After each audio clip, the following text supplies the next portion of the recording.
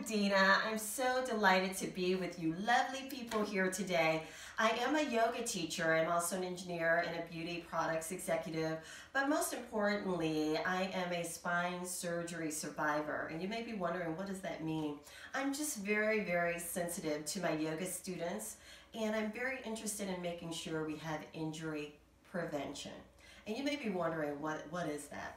Okay, well, when we go and we pursue yoga, we have great ambitions about completing or executing a certain pose, but really it's about the prep. Everything within yoga is about the breath, the alignment, and the awareness. And when we combine those things, that's where we get the true value. So today I'm just going to discuss one little yoga accessory that I love. It's called the infinity strap.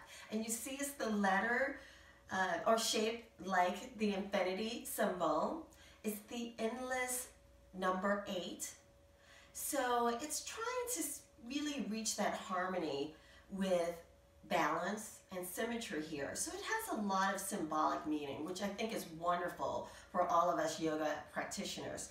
But most importantly, with the body, it's designed to give us flexibility and strength. If you're going into your inversions, you can use it where it's cupped around sort of the forearm tricep area, and then you go into your inversion. It's hugely supportive with that. And it's also very, very supportive in the same locations for arm balances, and also extremely supportive in going into any sort of flexion motion that you may be performing or executing in class. Okay, so it's designed to help you, not hinder you in your practice. So I love it, and I'm just going to show you a simple demonstration of Janu Sirsasana. So I'm going to extend my right leg. I'm going to mirror you, and then bend the left knee and place the left foot onto the right thigh. Flex the foot, root down on the sit bones, elongate the spine. Inhale, lift the shoulders up, back, and down. Squeeze the shoulder blades together. Extend the arms overhead, okay? So take a moment, inhale, and exhale. And before you begin reaching over, one adjustment in class might be to add your infinity strap. Elongate the spine, extend the crown of the head towards the ceiling, and you exhale, forward fold.